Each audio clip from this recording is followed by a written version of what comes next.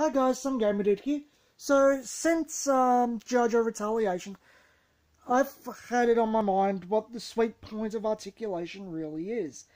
This is because during the lead up to that movie, and the first wave, Hasbro experimented in 5-point of articulation G.I. Joes, and some rather gimmicky figures, and it made people really angry. They felt betrayed. They felt that the product had been made into trash. So today I want to talk about articulation through the ages. And just look at things. And see where articulation went wrong. Where action figures were made out of, honestly, bad materials. And where things should have stopped.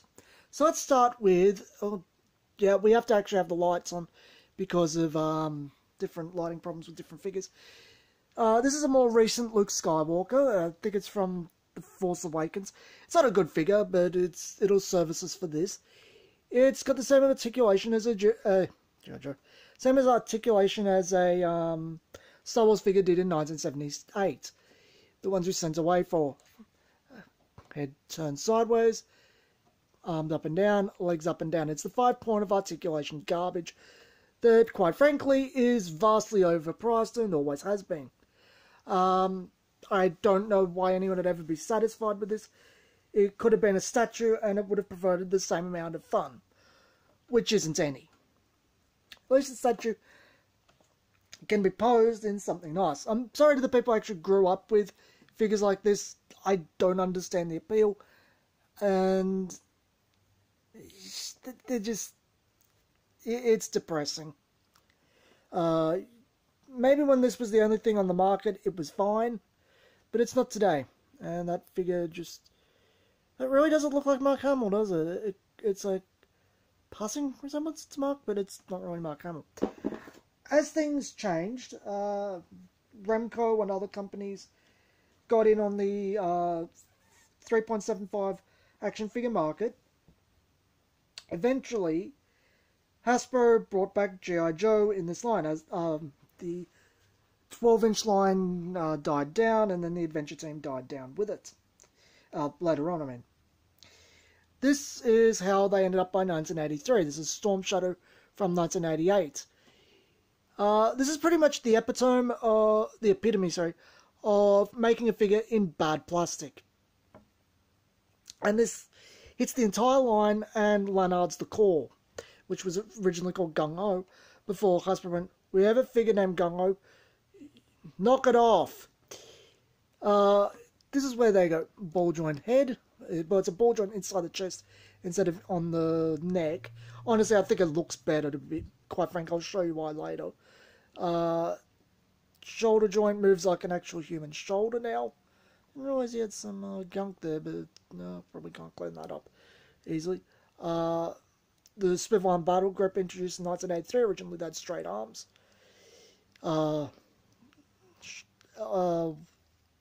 Hip moves pretty much like a human one. Knee, no ankles, and a washer in the waist, one from a tap. The problem with these figures are what they're made out of. First off, the blasted washer, because it wears out over years. And let's see if we can move them back to this hurts my arms, but it's better.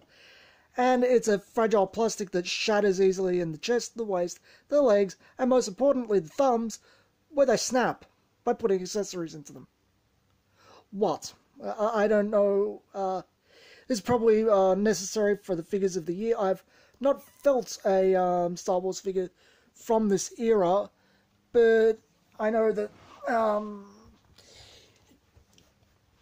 well, not till about the early 90s, I think you saw rubberized hands. I really like Storm Shadow. He came out the same year I did, so you can tell my age from that alone. And I really like the whole redemption thing with Storm Shadow after he found out he'd been duped. Plus, I like the hooded design and the urban camo and whatnot. Anyway, enough of me, because I'd really like to just gush over Storm Shadow for a while. Eventually, things changed. Hasbro tried to bring back 5 points of articulation, bigger sizes, because they bought Kenner, the ones that made Star Wars figures, and they gave them all their boys' properties. This gave us Beast Wars. And what they did with G.I. Joe was horrible. If you've seen some of the crappier core figures where they're stuck in a certain pose and have limited points of articulation, that's what G.I. Joe Extreme was. There was Sergeant Savage and his Screaming Eagles before this, but absolutely no one cares. Eventually, when they tried to bring 3.75 figures back after an anniversary line of old runs of figures with new paint jobs, they tried to bring back limited points of articulation, and it didn't go down too well. People screamed at them. As you will find out, the G.I. Joe fandom does a lot to Hasbro. Hasbro likes to cheap out. The G.I. Joe fandom's like, knock it off. Eventually, we led up into the Valor versus JVC line. This is Lady J. The main problems with these figures are the shoulders are insane. That is way too big. Other than that, retains all the articulation of your standard figures of the 80s and early 90s, swivel arm battle grip, the shoulders that move like a person's one does, hips, and as far as squeakers, knees, and the damn washer in the waist. And even the head's still on the ball joint. It's a nice figure. I like Lady J. Even with the broad shoulders of a man. Everyone's got the broad shoulders of a man. Even the men. The best point about these figures, though, was the hands and the body, actually everywhere except the chest and the head. Actually, yeah, chest and the head are made out of a more rubberized plastic. Actually, the shoulders aren't a rubberized plastic than they're the thighs. It's both the shins and the lower arms are made out of rubberized plastic, so they don't break anymore. And everything just feels more solid and durable. And like, other than the washer, which I think she still has a screw in her back. Yep, she does. You can fix her. We have the technology. We can fix her. She's just a far more durable figure than Storm Shadow here. Storm Shadow feels like you have to be very delicate with him because he's old and tired. He's 30 years old this year. He's feeling it. He's an old man. Considering I think he was about 30 when the line started in story-wise. Lady J here is about 15 years old. She feels like she's got far more years in her. She feels like she's going to be around forever. Don't you, Allison? Yep. She knows she's going to be around forever. Really like this line. Wish I collected it when it was out. Don't get the hate for it these days. I think they're nice toys, and I think Leonard's carried on the spirit of this line. Speaking of Leonard, let's look at the core before we go on with G.I. Joe. This is where Leonard went when G.I. Joe went Valor vs. JVC. They copied a lot of the movement in the shoulders, or retained it, but the waist became a swivel, and so did the head, to save on some... I guess it's to save on some part money, I guess. But the main problem with these figures is, and honestly the only problem, because I don't think the swivel waist is a problem, I don't like the O-rings as a design. T-crotch. It's not the worst thing in the world. It can sit down just fine. It's just... It's, when you want action poses, it's not the best thing in the world, because you take his gun, put it in his hand, you want an action pose where it looks all cool, like he's doing something, and, oh, he can only really do that. He can't do his legs. He looks kind of, like he doesn't care that much. If you want to know why I've got white paper, it's because I use it for focusing reasons. We had focusing problems before when I was trying to set. Anyway, this is where Leonard was from when JVC started to a couple of years back now, because this is a more recent core figure. This is fine, especially for how little they cost. Unlike G.I. Joe and Star Wars, this is only a couple of bucks. Not going to ruin your bank account. It's perfectly fine. It's a nice figure. He looks nice. But yeah, the crotch is the real only problem with this. But Leonard have corrected this, and we'll get to that soon. Where G.I. Joe went next, though, because Star Wars and G.I. Joe basically, because they're both Hasbro, retained the same articulation from each other, so we don't have to really talk about Star Wars anymore. We can just stick to G.I. Joe. I do have a couple of Star Wars figures from the later lines, but I don't really care to bring them out. This is a later G.I. Joe. This is when they relaunched the line for the 25th anniversary. This is Sergeant Stalker, Lorenzo Wilkinson. Because, yes, I do have quite a few of the characters' names memorized. And God, we can actually see him today. Thank God. He gets a ball joint head this time. He can look everywhere up and down. But as you'll see, the problem with this type of construction is the back of the head kind of gets in the way of the neck. Also, as you'll see, with these lines continue, the neck gets further and further hunched over when you compare to, say, Lady J, who's got a straight neck. She has better posture. Even Rain has much better posture. Storm Shadow has much better posture. And this will continue, unfortunately. Even the core kind of... well, it's not to the extent that G.I. Joe gets, because G.I. Joe can get very hunched over now. But anyway, I digress. The head is fine for what you want out of it. I really like Lorenzo's design. I really like the colours. I like him in the comics. The Devil's Due comics, because they're the only ones I'm really familiar with. You retain all the articulation, but it's a lot more durable. It retains the rubberized plastic. But he now gets swivel wrists, which do help quite a bit. That's one point of articulation I did really like. Just the swivel. We'll get to more things I did to the hands later. And geez, you can...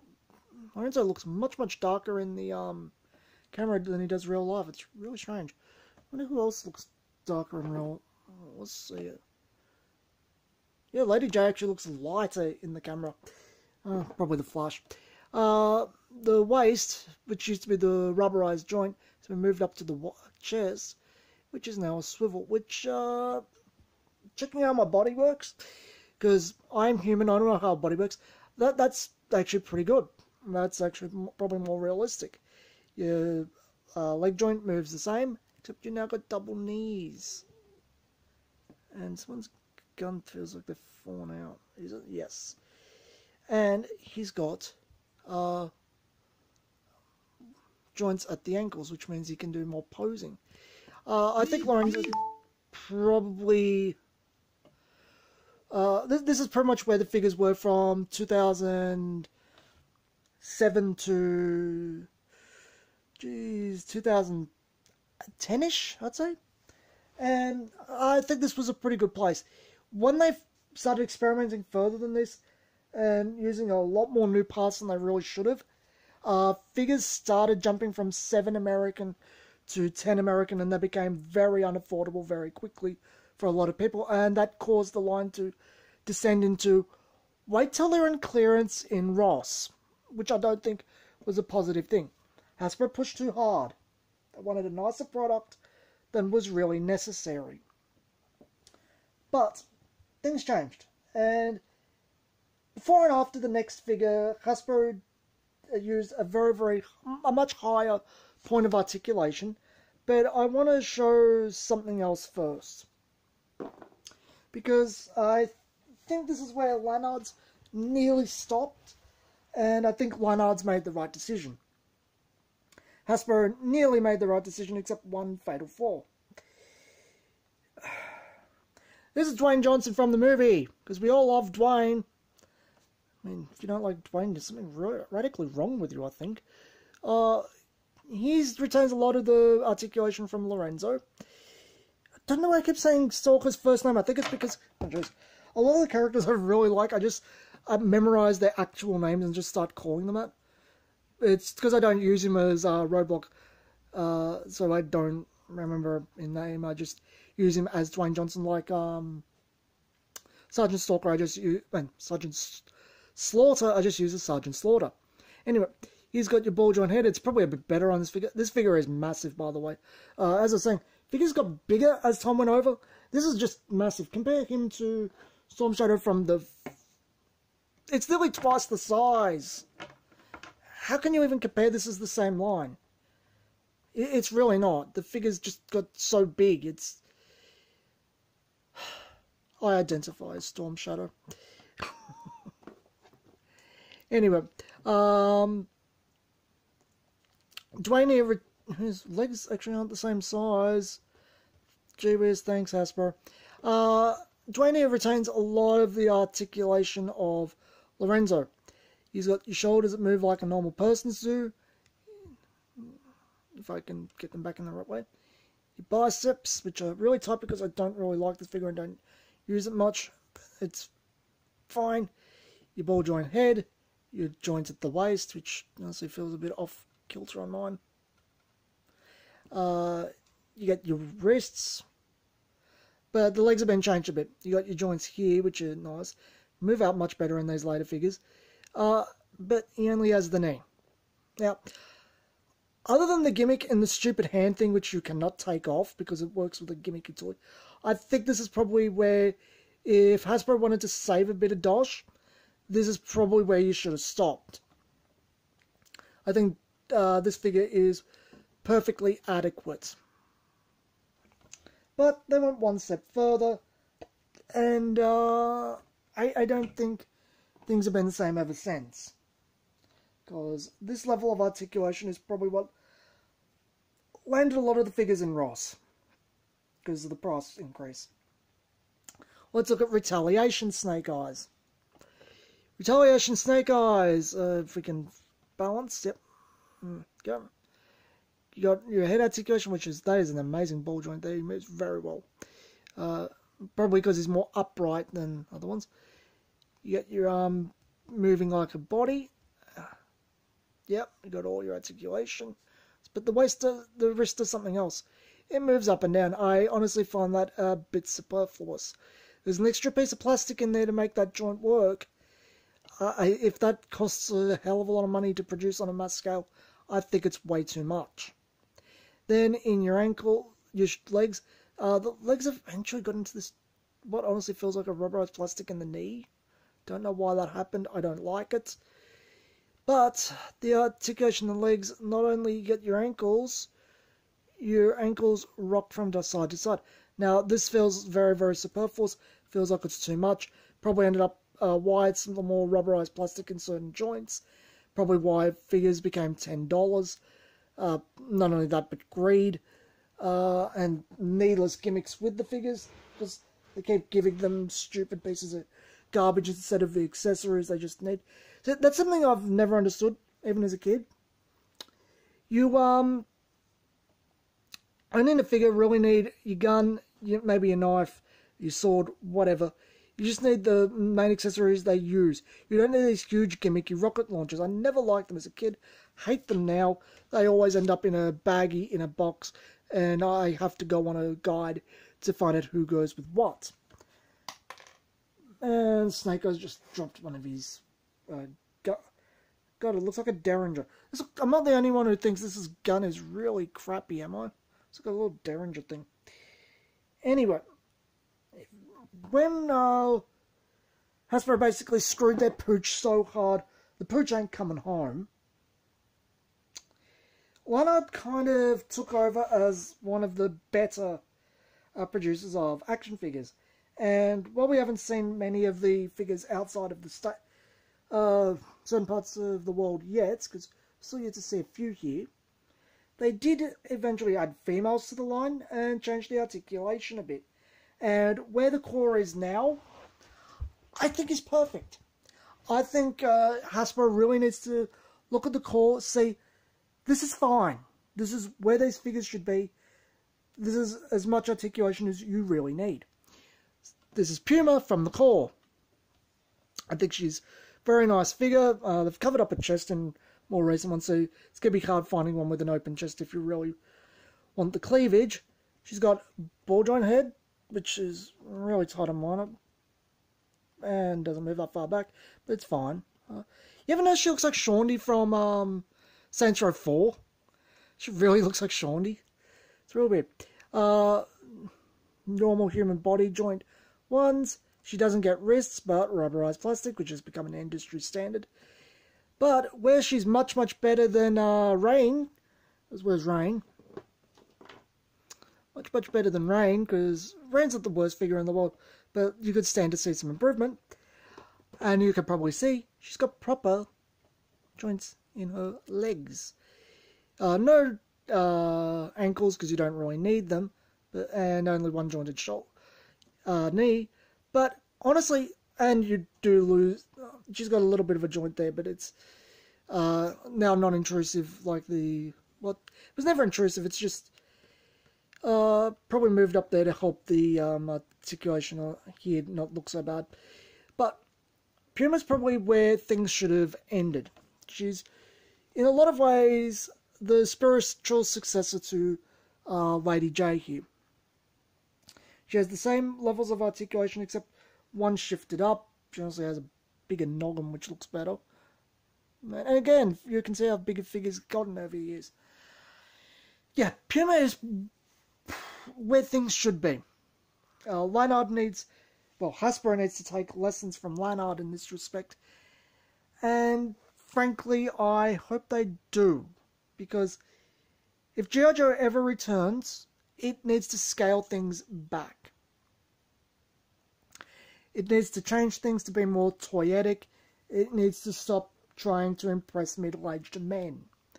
It needs to be for the children again. These are toys. These are most definitely toys. Sorry, I have to wave that so the camera doesn't stop. This and subsequent lines don't feel so much like toys as they do feel like the figure arts and play arts, but in G.I. Joe scale. And I don't think it's a positive thing. I think it's way too easy for children to break. And probably way too cost intensive for Hasbro themselves. Also, Hasbro probably has to just focus more on web gear than actual parts. Reuse a lot of parts like the 25th anniversary line did. But that's my video for today. I'm not going to languish on it too much. Leinard is doing a bang-up job. Hasbro needs to take notes. This is Some Gamer Dude, and I'll see you guys next time.